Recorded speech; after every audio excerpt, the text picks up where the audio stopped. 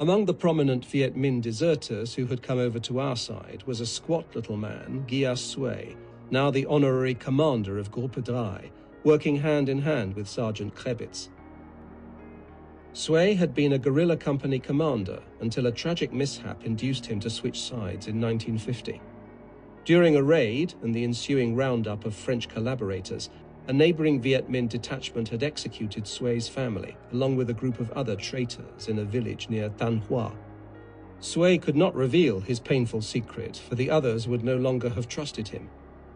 With a resolution that only an Oriental mind can muster, he buried his grief deep within, and even celebrated the victory with the assassins of his parents, wife, and 3 children.